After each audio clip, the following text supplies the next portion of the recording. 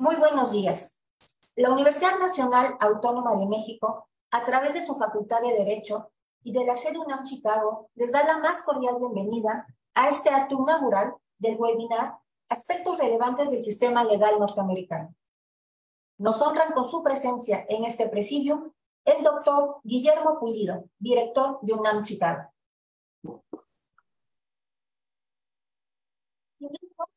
Nos acompaña la doctora Guadalupe Fernández Ruiz, jefa de la División de Estudios de Posgrado de la Facultad de Derecho.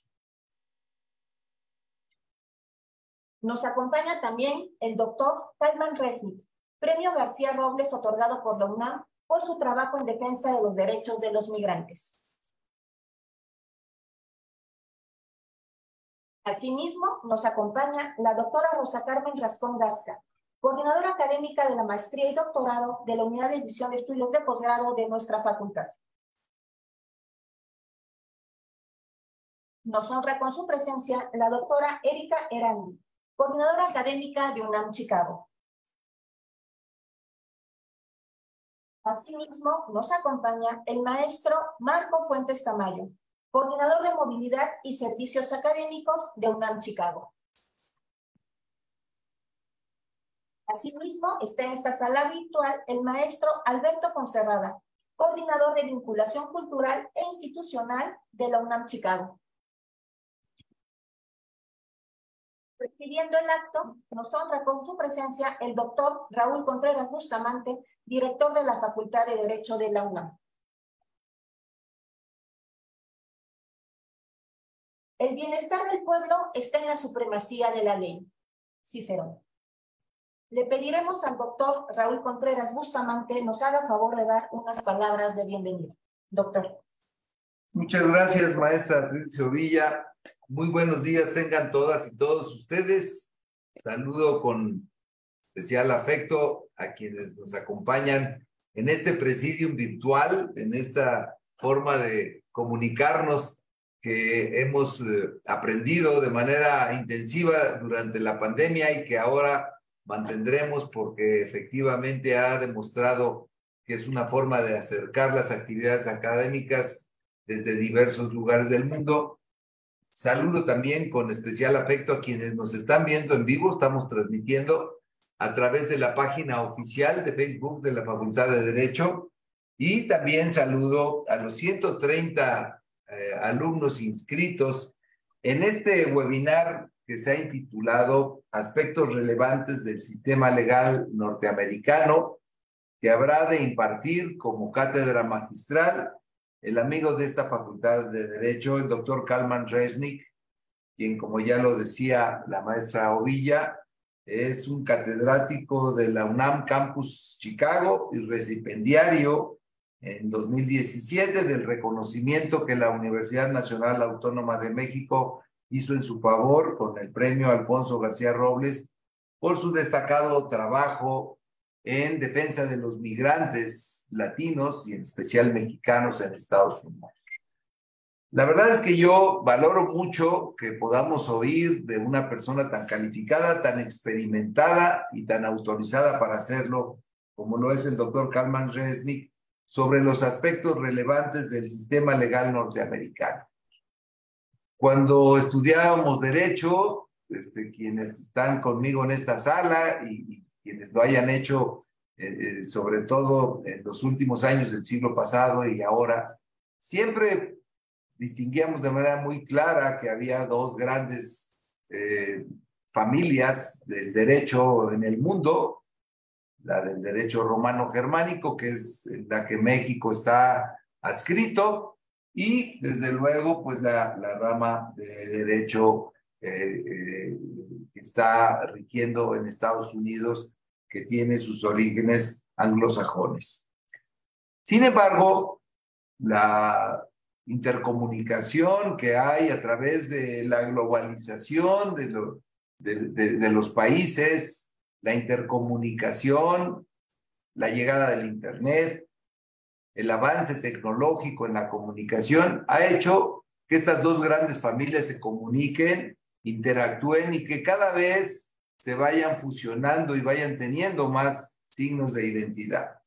Hoy En México, por ejemplo, el sistema penal acusatorio tiende a parecerse a la manera de impartir justicia penal en el mundo anglosajón, en Estados Unidos sobre todo, y pues en materia de comercio internacional, muchas de las instituciones anglosajonas hoy están siendo adoptadas y aplicadas en los países latinoamericanos.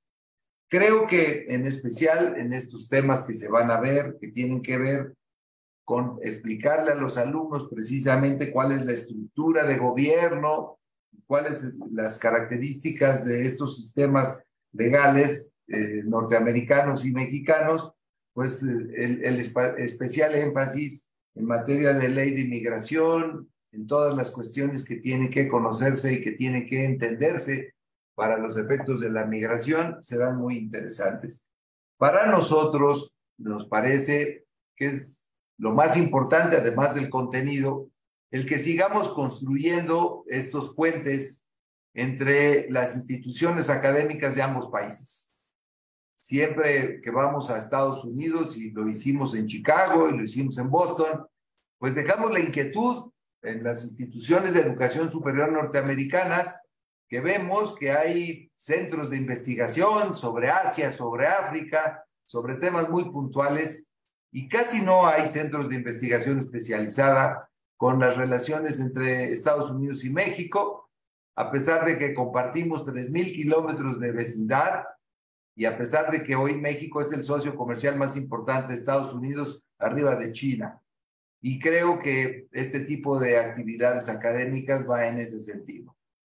Entre mejor nos conozcamos, entre más preparemos a los juristas de ambos países para intercomunicarnos, para conocer la naturaleza de nuestros socios y vecinos más importantes, creo que estaremos contribuyendo a generar no solamente una mejor relación entre los dos países, sino en crear un concepto de ciudadanía compartida en esta alianza estratégica que tenemos con Estados Unidos y con Canadá, de convertirnos en la zona económica más importante del mundo, en tener una interacción y una fusión de sistemas y de prácticas jurídicas, y sobre todo en construir un México y un Estados Unidos en donde reine una amistad fraterna, en donde haya paz social y donde el derecho pueda ser la forma en que resolvamos nuestras diferencias.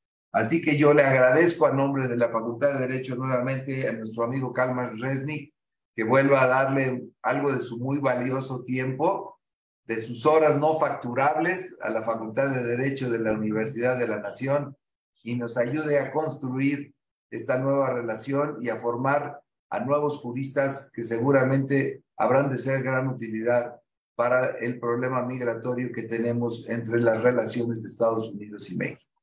Muchas gracias, Guillermo, por hacer posible esta actividad.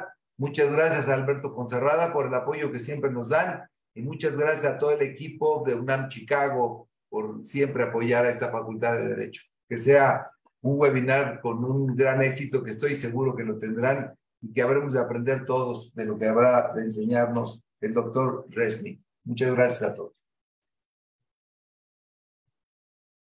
Agradecemos el mensaje del doctor Raúl Contreras Bustamante, director de la Facultad de Derecho de la UNAM, y le pedimos a continuación al doctor Guillermo Pulido, director de UNAM Chicago, su mensaje de bienvenida. Muchas gracias, Trilce. Doctor Contreras, agradezco mucho tu mensaje. Gracias por recibirnos en tu facultad, en Ciudad Universitaria. Les doy los muy buenos días a todas y todos los académicos en este webinar internacional, y por supuesto a la audiencia que nos acompaña. En UNAM Chicago hemos desarrollado estrechas colaboraciones con las diferentes facultades, escuelas e institutos de la UNAM, las cuales se han concretado e impactado de manera positiva en la oferta académica que se ofrece a nuestra comunidad universitaria. Esta sede tiene un gran interés el seguir aportando a la formación académica y profesional de nuestros estudiantes, y es así como producto de una estrecha coordinación con la Facultad de Derecho, hemos puesto en marcha diferentes programas y proyectos, tales como visitas profesionales para abogados, prácticas profesionales, servicio social a distancia, así como talleres, conferencias y webinars sobre temas de gran interés y suma trascendencia para una mejor formación de los profesionales del derecho. Ejemplo de esto es la mesa redonda que tuvimos el privilegio de realizar en el programa de diálogos del Bicentenario de las Relaciones Diplomáticas entre Estados Unidos y México sobre constituciones vecinas, en las que participaron los doctores Emilio Rabasa y Ken Greenfield, con la moderación de la maestra Trilce Ovilla. La relación bilateral entre México y Estados Unidos es una de las más importantes del mundo, por la trascendencia social y política que reviste para ambas naciones. Por esta razón, demanda a especialistas en derecho que conozcan la realidad del ejercicio profesional en ambos países y que sean sensibles al contexto jurídico actual. En ese sentido, el webinar que hoy inicia aportará nuevas perspectivas, especialistas que viven en ambos lados de la frontera y al mismo tiempo se enriquecerán con las experiencias de nuestros académicos. Es por todo lo anterior que agradezco infinitamente al director de la Facultad de Derecho, el doctor Raúl Contreras Bustamante, y a la maestra Trilce Ovilla Bueno, coordinadora de vinculación académica, así como a Marco Antonio Fuentes, coordinador de movilidad y servicios académicos de la UNAM Chicago, y al equipo de esta sede que nos acompaña. Por supuesto, a los brillantes conferencistas, nuestro querido amigo el doctor Kalman Retnick, Paul Lewis, Justin Swinsick y por supuesto a Manuel González Oropesa por sus esfuerzos para la realización de este webinar sobre aspectos relevantes del ejercicio legal en los Estados Unidos, en el que se abordarán, como lo dije anteriormente, temas fundamentales sobre la práctica migratoria, la estructura política, la Constitución de los Estados Unidos y aspectos generales de la práctica legal, así como las diferencias entre los sistemas legales de ambas naciones. Gracias a las y los asistentes por su interés y su participación, y les deseo un gran éxito en las sesiones que están por iniciar. Muchísimas gracias y mucho éxito. Muchas gracias por su mensaje, doctor Pulido. De esta forma llegamos al final de esta ceremonia de inauguración del webinar Aspectos relevantes del sistema legal norteamericano. Despedimos a nuestro amable presidium, que tengan un excelente día, muchísimas gracias, y les cedo el uso de la voz al maestro Marco Fuentes Tamayo para la moderación de la primera conferencia del doctor Resnick. Que tengan todos ustedes muy buen día.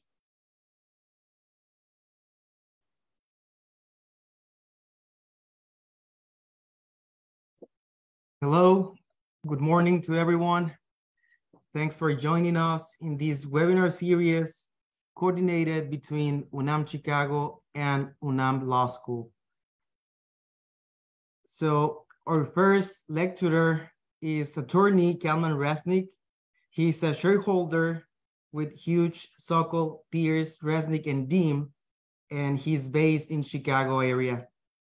Mr. Resnick is more than 40 years of experience as an immigration law practitioner, and his vast knowledge of a multiplicity of immigration practice areas contributes to his ability to counsel and advocate for his clients in the field of immigration law. In addition to immigration law, Mr. Resnick practices in the areas of labor and employment law, civil rights, and constitutional law. Mr. Resnick has practiced immigration law since 1973.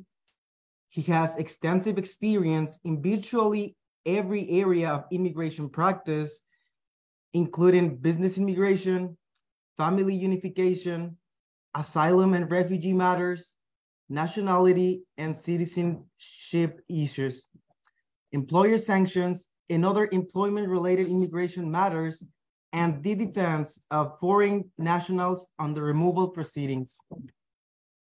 He has litigated immigration cases before the U.S. Court of Appeals, the U.S. District Court, and the Board of Immigration Appeals, including litigating Silva versus Bell, which resulted in the recapturing of thousands of visa numbers that were illegally charged against the Western Hemisphere, numerical limitation, and the distribution of these numbers to natives of the Western Hemisphere awaiting immigrant visas. Upon graduation from law school in 1973, Mr. Resnick received a Reginald Heber Smith Fellowship to work at the 18th Street Neighborhood Legal Services Office of the Legal Assistance Foundation of Chicago. In 1976, he obtained private foundation funding to open the Legal Services Center of Immigrants, one of the nation's first legal services advocacy centers for immigrants' rights. Most recently, Mr. Resnick was awarded with Alfonso Garcia Robles Award from UNAM because of his outstanding career protecting undocumented communities in the U.S. Please note that after the lecture, I will open a brief space for questions and answers. Without any more further, I will turn it over to Mr. Resnick for his lecture. Thank you so much for being here. Well, it's great to be with you. I thought I was going to be speaking in Spanish, but I guess I'm speaking in English. It's a pleasure to be with you all. I've had wonderful visits at the law school when I've been in Mexico City, and appreciate the opportunity to speak with you all. What I really would like to do is have a conversation with you and with Marco, but let me tell you a little bit about my career. I am just started my 50th year of legal practice, and I'm really blessed by a career that has allowed me to work closely with the Mexican community in Chicago and other immigrant communities in the Chicago area, and to learn from my clients all about the process of migrating, to learn about why they left their countries of origin, and why millions of Mexicans are now in the United States, their experience in Mexico, what caused them to leave, and their experience in our country. So what is really important to understand is I became a lawyer because of my values, progressive values, my interest in using the laws to improve the rights of people who did not have equal rights in our society. And when I graduated law school in 1973, I came at the University of Michigan. I came to Chicago, my home city where I was born, and was blessed with a job at the legal services program in the Mexican community in a neighborhood that's called Pilsen. And at the time, there were thousands of Mexicans immigrating to the United States, most of them undocumented, without documents, and they were coming to Chicago and looking for jobs, looking for to support their families in Mexico and bring their families from Mexico to the United States.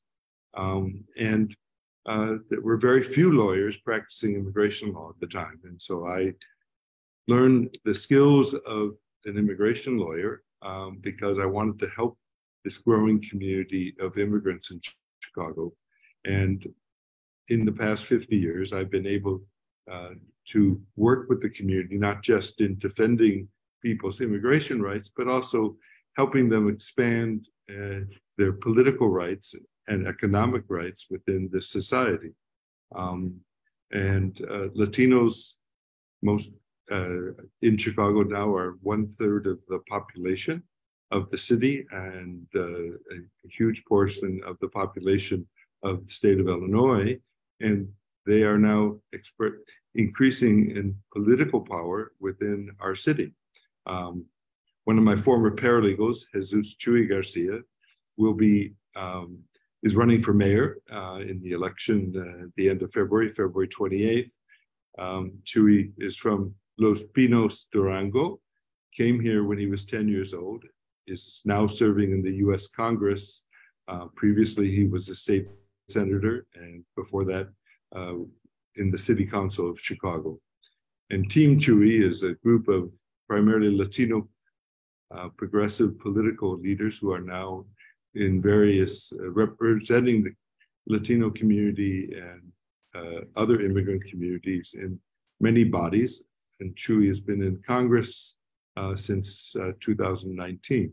So it's important to understand that as lawyers in the United States, many of us who pursue careers in law that are related to our political values, our perspective towards the society. And I've been able to practice immigration law, but also work to empower the communities of immigrants that I represent. And to me, it's not just the practice of immigration law and defending my clients, but it's also expanding the rights of the community, of immigrant communities that are so important to Chicago's economy and the growth of our city. In terms of the perspective towards the practice of immigration law, primarily immigration law is administrative law. That is, we work with the agencies that enforce immigration policy and define who can obtain legal status in the United States, who can obtain citizenship in the United States, and the rights of people who are here from, who are foreign born. But because of our complicated legal system, we have ways in which we can get into the courts, both in challenging the laws, whether they're constitutional, in challenging the policies as to whether or not they comply with the statutes and regulations, and whether the regulations comply with the statutes that are the immigration laws. And also we have appeals, so we can go from a immigration court case before an immigration judge to the Board of Immigration Appeals, then to the U.S. Court of Appeals, and if permitted by the Supreme Court of the United States, we can appeal a decision to the U.S. Supreme Court. We also have practice at times in areas of state law. Illinois, because it is a state with many immigrants, and we have and immigrant communities that have political power, has been able to pass a number of laws at the state level that protect the rights of immigrants. For example, Illinois no longer allows for the detention in state facilities or local facilities of immigrants in facilities that detain for the U.S. Department of Homeland Security. So that was as a result of a law passed by the Illinois legislature and signed by the governor. Illinois also has laws that are protecting immigrants who are without documents from apprehension by local police and state police, and so that basically the local authorities in Illinois and the state authorities are not cooperating in the apprehension of undocumented immigrants with the federal government. We also have established programs to provide health care to undocumented people. I think what's fascinating to me is that so much of what we do in Illinois and others and in the United States with regard to immigration policy has a huge impact upon Mexico. And that's reflected in many different ways. Most importantly, with the question of remesas. Remesas are the number one source of income for Mexico, number one source of foreign exchange, larger than petroleum, larger than tourism.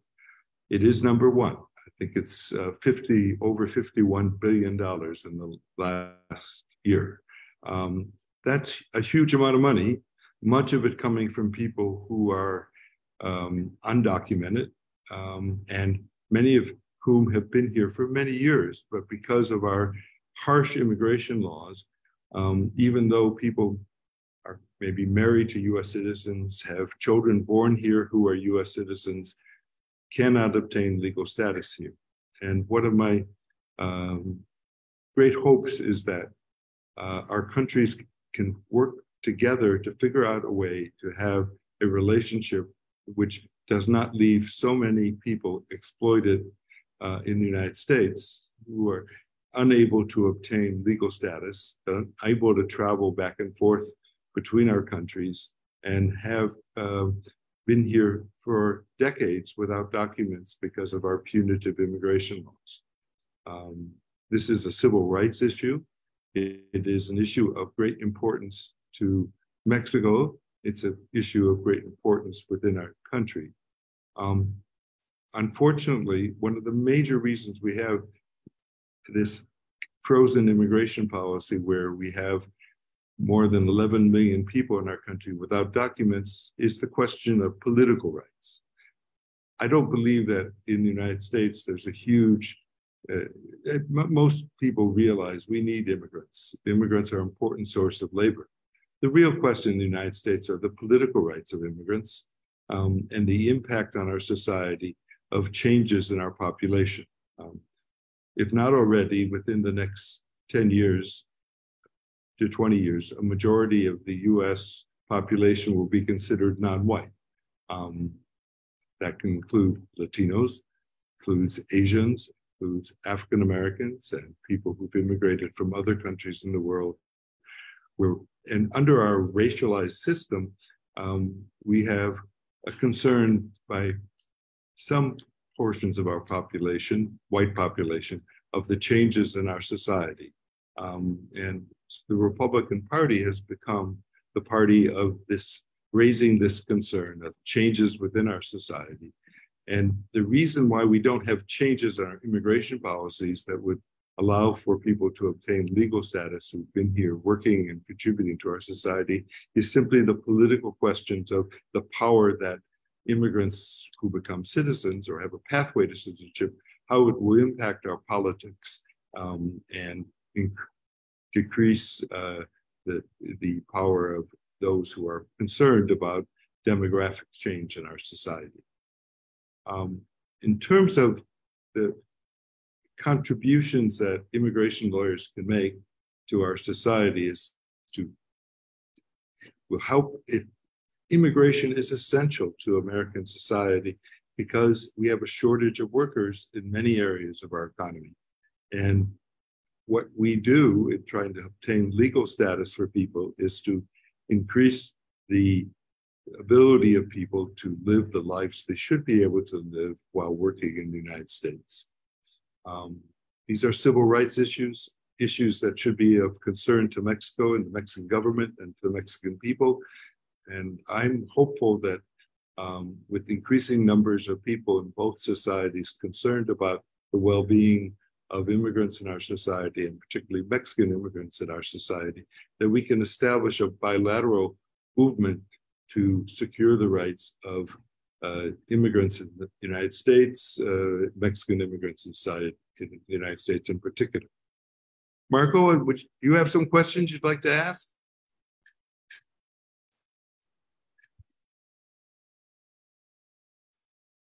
Yeah, not at this moment, but I'm writing down all the questions that our audience has for you by the end of the of the lecture. I mean, if that's okay for you. Yeah, I would be happy to. I think it's important. Do you have any questions that you've received so far? Not at this moment, but I'll let you know. Okay. So, what is really one thing I want to point out to people, because I think it's critical to understanding our immigration situation. At the very time, over the last 60 years, the U.S. has needed increasing amounts of foreign labor to support its economy because of an aging population, because of demographic changes in the United States.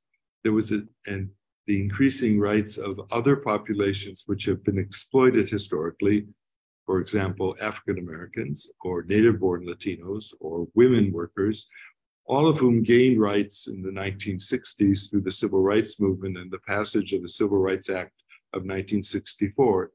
Employers were increasingly looking for foreign workers, and in particular, Mexican and Central American workers, to support our economy. And so this need for foreign workers came at the very moment that we were also changing our laws to make it very difficult for immigrant workers from Latin America and the Caribbean to come here legally. Before July 1968, there were no limits on the numbers of Mexicans, the number of Central Americans, the number of South Americans, or the number of people from the Caribbean who wanted to come to the United States and obtain permanent residence and a pathway to citizenship. The first limitation was established in July 1968 and was 120,000 per year limitation on immigration from the Western Hemisphere. But very quickly, in 1977, we adopted a per country limit of 20,000 legal immigrants with some exceptions. And so Mexico has been limited to approximately 20 to 25,000 legal immigrants per year with some exceptions since 1977. So we have a huge population of people who've come here illegally, who don't have any easy pathway to obtain legal status in the United States. Some people are waiting in lines that are, because of these quotas, that are 20 years or longer to come legally to the United States. They may have parents who are US citizens or permanent residents. They may have brothers and sisters who are US citizens. They qualify to immigrate to the United States, but there's no pathway until there's a visa number available, and the visa numbers are backlogged up to 20 years. We also have a situation where we have penalties in our law since 1996 that make it very difficult, if not impossible, for most people who are in the United States illegally from Latin America to obtain legal status. So if you entered illegally in the United States, you cannot obtain legal status in the country in most cases, with some exceptions. You have to leave the country to go to a consular interview in your country of origin. However, once you leave the country, if you've been illegally in the country for more than a year or more, you're barred from returning for 10 years. We also have laws that now, since 1996, penalize people who've entered the United States more than once illegally and have made it virtually impossible for people in that situation to obtain legal status or even apply for a waiver of the bar until they're outside the United States for 10 years. So what we now have in the United States are mixed families, and many of my clients are from mixed families where you have a large number of families where some people are US citizens, some people are permanent residents, some people are undocumented, and some people may have temporary status under various laws. One of those groups is DACA recipients, students who have, because of policies established by Barack Obama and continued by since then, have status in the United States because they came to the United States before they were 16. That program is under threat. It's been being attacked by the Republican governors and attorneys generals in the courts. And sometime this year, we will be getting a decision, we think, from the U.S. Supreme Court as to whether the DACA program is legal and will be ended. The real problem that we face is that the U.S. Congress is divided. The House of Representatives is in control of the Republican Party by several votes, and the U.S. Senate is in control of the Democratic Party. However, the Senate, the House and Senate must agree on any changes in the law, and because of the division between the parties on this issue of immigration, the U.S. Congress has not been able to enact a reform of our immigration laws that would provide legal status to the 11 million people or more who are undocumented, most of whom are Mexican. So that political fight is a significant political fight, which unfortunately does not look like it will be resolved by the current Congress because of the political position of the Republican Party against any changes in our immigration laws that would benefit the undocumented. Marco, how are we doing? Doing wonderful, Kelman. Thank you so much. So I have some questions for you. Good. As you speak about immigrant status. So the first question that our audience has for you is that, is there a website where a person can check information about his or her immigration status during the 19th? In terms of their status as to what laws they may benefit them? I think that the person meant like if you have like any deportation records or I mean your immigration record in general. Okay, there are various ways to access immigration. If someone has been put in removal proceedings, there is a way through the website of the immigration court or an 800 number, both of which are easily available, to find out the status of a case that was begun, whether it's been concluded, whether the person was ordered deported, ordered to leave voluntarily, granted relief from deportation. All of those things are available online through the A number, which is a number that is assigned cases that by the immigration authorities and used by the immigration courts.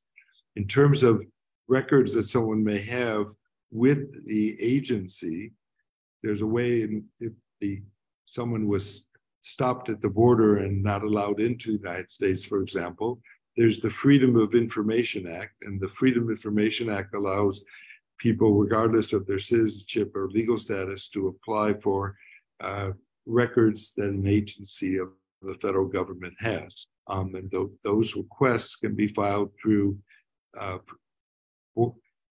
records regarding people's apprehension at the border or at airports in the United States can be obtained under the Freedom of Information Act through the U.S. Customs and Border Protection, and the website of the U.S. Customs and Border Protection explains how Freedom of Information Act requests should be filed. If the records are with Immigration and Customs Enforcement or the United States Citizenship and Immigration Services, the records can be obtained through those agencies, through the U.S. Customs and Immigration Service. And the website for that agency explains the process, what needs to be submitted to make a Freedom of Information Act request. Thank you. Just a reminder before the next question. Just a reminder for all the public. You can ask your question either in Spanish or in English, and the staff will be eager to see your question and then send it to me. It could be in Spanish or English. So the second question, Kalman, is, in your opinion, is the current overpopulation in the US the most important factor in establishing immigration controls, or it's just a matter of old-fashioned politicians? Well, I'm not sure that we have, I don't believe we have overpopulation in the United States. What we have is a political divide over demographic changes and how we react to those demographic changes. Race in America is a very important issue. Historically, from the beginning of the society of our country, we've had this issue with race. It was, we enslaved people from Africa, and hundreds of years people lived in our country before it was a country, when it was a colony, and then after it was formed for the first 100 years, we enslaved a large portion of our society based on their color, based on their being brought here as enslaved people. What has happened since then is that the debate over race has continued, and we racialize our populations. Asians and Africans were not allowed to immigrate to the United States for many, many years, until 1965, when we changed our immigration law. There was basically a ban on migration from Asia and Africa to the United States. We have changed those laws. We changed those laws in 1965 with regard to increasing the ability of people from Asia and Africa, people of color, to come to the United States. However, with regard to Latin America, and the Caribbean, we've made it more difficult to come to the United States by establishing these laws that decrease legal immigration and made it impossible for most people who come here illegally, to ever obtain legal status. I think it's a game, because in reality, our society is dependent upon the labor of these undocumented people, and what is really being the source of the problem is the political rights of the undocumented people and immigrants. We need more workers in our society. Our population is aging, and without more workers, we're going to have serious economic problems.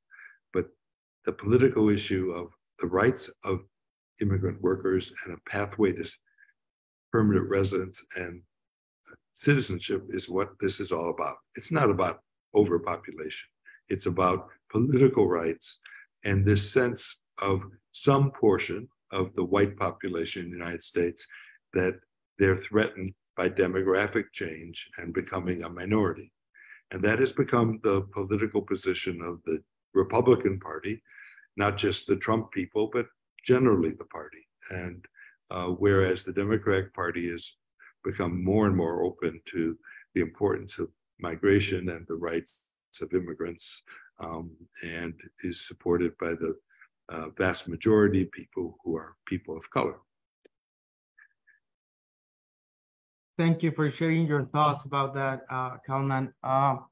You're speaking about the importance of immigration law in the US, but we want to know, what role does the Mexican lawyer plays in immigration in your country, in the US?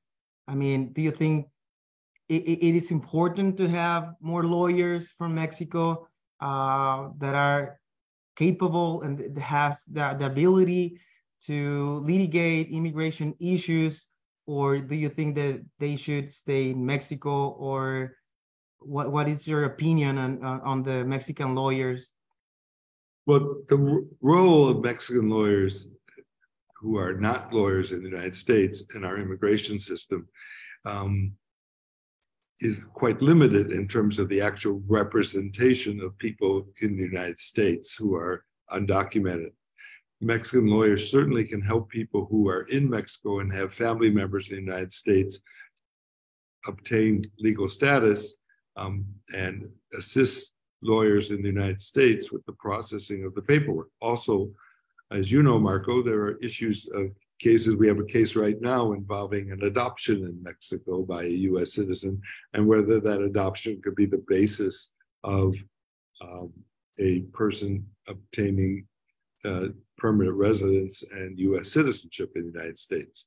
There's overlap in which cases that we work on as U.S. immigration lawyers that have the rights of immigrants may depend, or the right to immigrate may depend on how the laws in other countries affect the immigration process, including Mexico. Another area is criminal convictions, and whether a criminal conviction in Mexico can impact the right of a person to obtain permanent residence or U.S. citizenship. I think what is, most important is to understand the significance of our economic relationship between our societies, and how to build a civil rights movement between our countries to defend the rights of Mexicans in the United States. When Mexico's #1 source of foreign exchange is the remesas, the remittances sent by Mexican workers in the United States home to their families and their communities, that's an important economic issue. And the rights of those people who are sending those remittances and supporting the Mexican economy, supporting their families, and supporting rural areas of Mexico are super important. One of the reasons why Mexico has so many of its citizens in the United States was the impact of TALCAN, which we call NAFTA, the North American Free Trade Agreement. The result of that agreement, which went into effect, I believe, on January 1, 1994, was to eliminate many jobs in agriculture in Mexico, because TALCAN has allowed for the importation of American agricultural products to Mexico. And because of the importation of corn and wheat and sugar and other crops that are produced very cheaply in the United States due to our large amount of flat land and the economic agribusiness's ability to produce these crops in the United States, large numbers of Mexicans lost their jobs in rural Mexico and came to the United States. That's at the very point we were making it very difficult to immigrate to the United States legally. We had these large populations of people leaving Mexico because of the impact of TALCAN on the Mexican economy. So my perspective is that, these laws, this is a bilateral problem, a problem that requires a political solution. And it's not just a political solution that can be reached by the US Congress. It should be a political solution that is bilaterally negotiated and fought for. And I think it's important that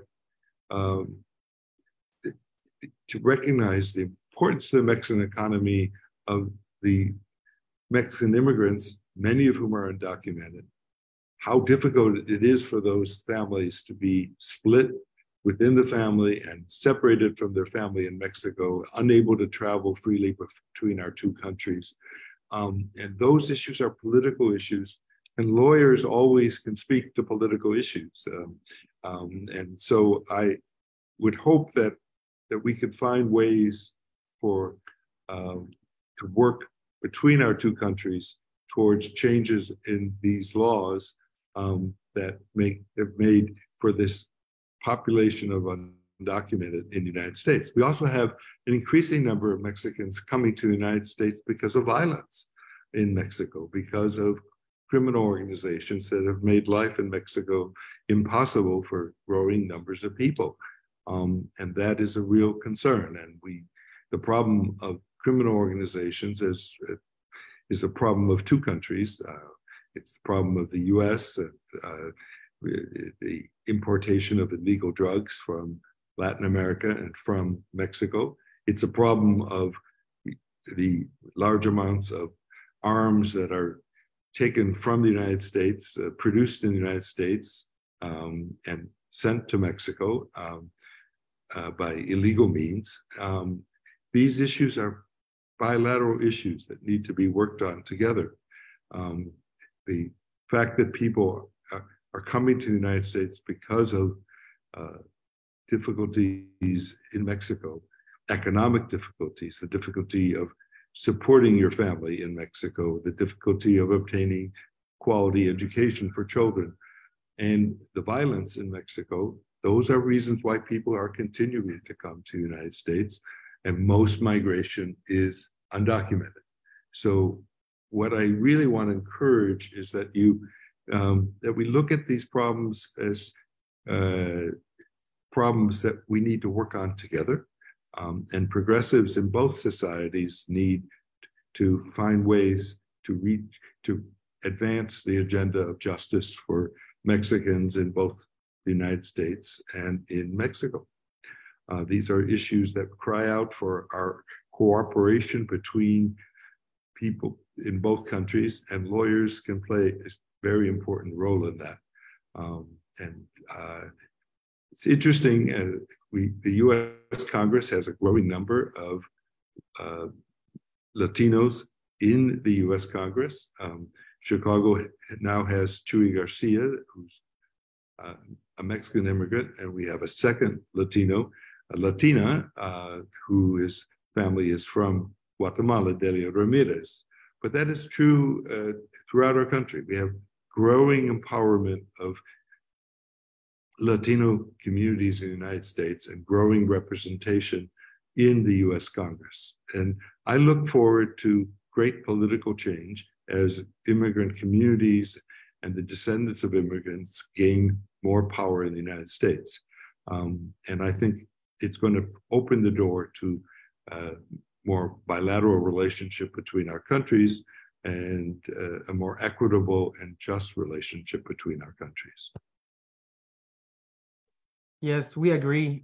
These issues are definitely something that Mexico and US should address because, like you said, remittances are really important for Mexico, and the work that the undocumented people do here in the US, it's also really important for the US economy and Mexico's economy. So I got two more questions. And the first one is, do you think that the welfare payments for citizens are a major factor for private companies needing immigrant workforce due to citizens not wanting to actually work because they have their needs fulfilled with the said payments? Well, first of all, unlike many places in Europe, the US does not provide significant support for families. We have eliminated over the last 25 years many of the welfare programs. We continue to tie health insurance to employment, for example.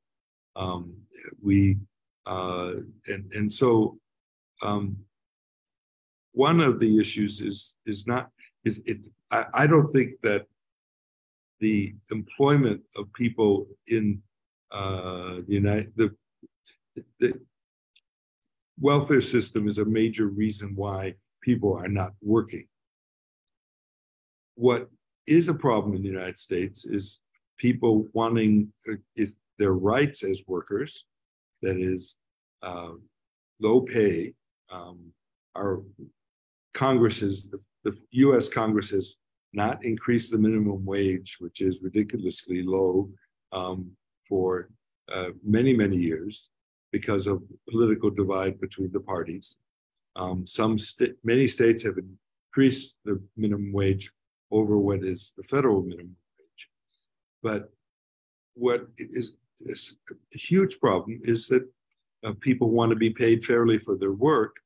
And we also have a health care system which is extremely expensive. And so what immigrant workers provide is not just cheap labor, but it's also productive labor. And one of the factors that makes immigrant labor productive when the labor is undocumented is people don't have a lot of options. And when they get a job, they need to keep it, and they work really hard to keep those jobs because of their undocumented status and the fact that they can't easily look for another job. So the exploitation of labor is a problem in terms of what the rights are of those workers and the fact that there are those jobs for someone who is a US citizen. They don't want to work at those jobs because of the level of exploitation, the dangers of those jobs. And so take an industry like meatpacking. It's a very dangerous business and with very difficult working conditions. And very few Americans want to work in a meatpacking plant earning what a meatpacker earns. And so, yes, there is a problem of not caused by our welfare system, but really by inequities in how we treat working people, the failure to pay living wages to people, and the dangers of certain industries. Thank you, Coleman. The last question would be, in your opinion, how does the NAFTA has impacted on the immigration on the U.S. and Mexico, and also how has the NAFTA impacted on the labor dumping in Mexico? I'm not sure what you mean by labor dumping. Yeah, people that are leaving Mexico because here in the U.S. they have more opportunities in the field, but in Mexico, the field is completely abandoned because they don't have the same opportunities in Mexico as they have here. So does the NAFTA has something to do with this social migration, or it's just completely? I think one of the things that many people in Mexico City fail to realize is that large parts of Mexico were dependent upon agricultural production by small farmers. And those jobs in much of Mexico were eliminated by the importation of American agricultural products after NAFTA went into effect. In the US, many companies have closed in the United States. Many unionized factories were closed and reopened in Mexico. So much of the car industry, the automobile industry, many parts of American cars are now produced in Mexico. I'm not an expert on the Mexican economy, but from what I understand, the ability of workers in these plants that the U.S. moved, U.S. manufacturers and multinational corporations moved to Mexico to get better wages is quite limited. So in part because the rights of workers to effectively organize unions in Mexico and to use that representation to improve their salaries has been limited, and in part because the Mexican economy is such that the value of the peso keeps being reduced next to the dollar, and as a result, people may their salaries are not supporting them the way they need to support them in the level of a decent support for a family. So, the jobs that have been produced in Mexico for Mexican workers are not paying the wages that support families well.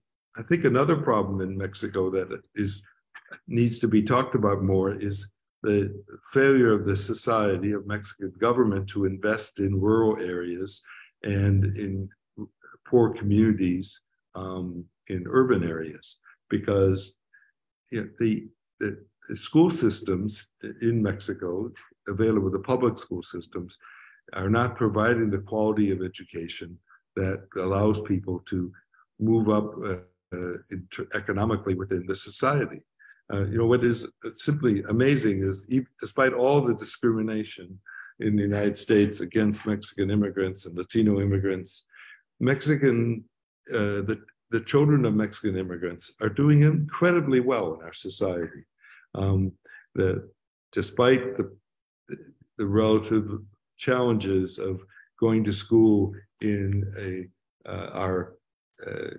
in immigrant communities, Mexican American children are doing incredibly well in our school system and advancing quickly into occupations and fields that they never would have been able to in Mexico had their parents not moved to the United States.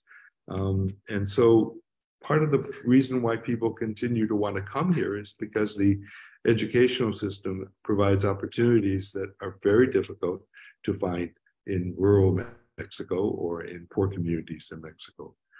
I don't think, what's most important, I think, point that I want to make is that these are bilateral problems.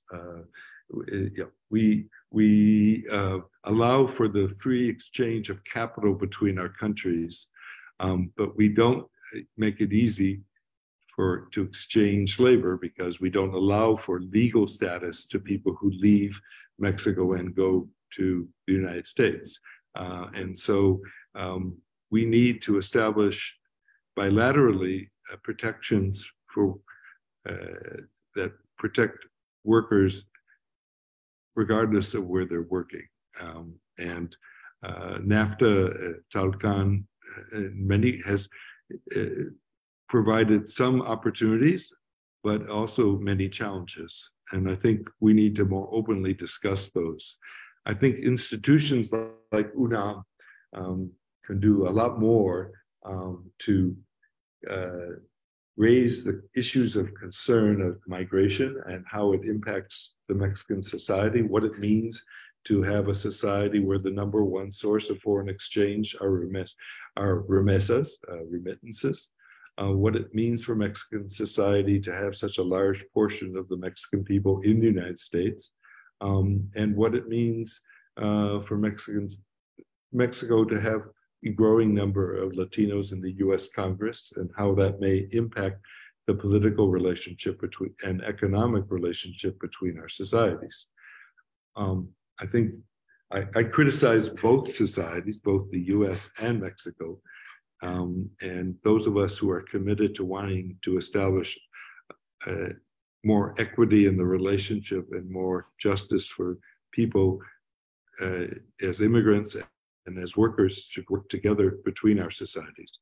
US institutions of learning, universities also need to do a better job.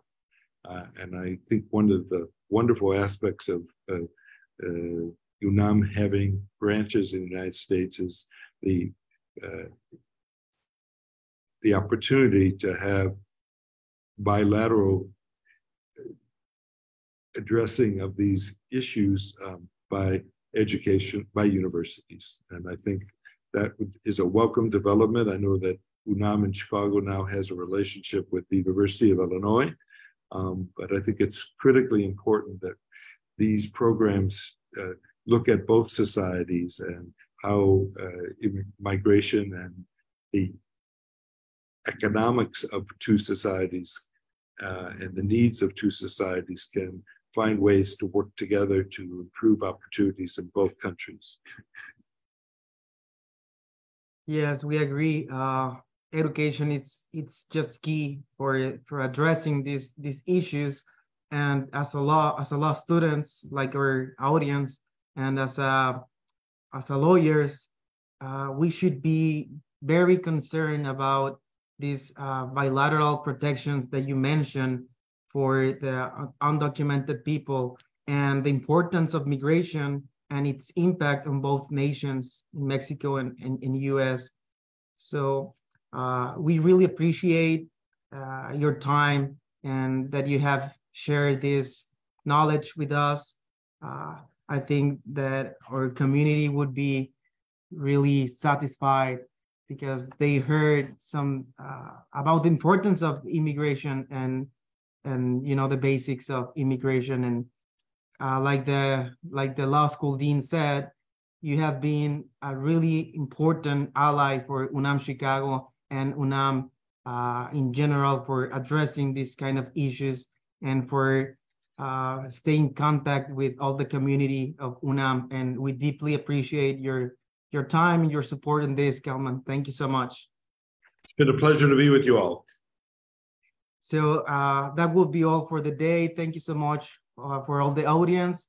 We're looking forward to having you tomorrow for the next lecture, which be about U.S. government and the U.S. Constitution by Paul Lewis from the University of Illinois.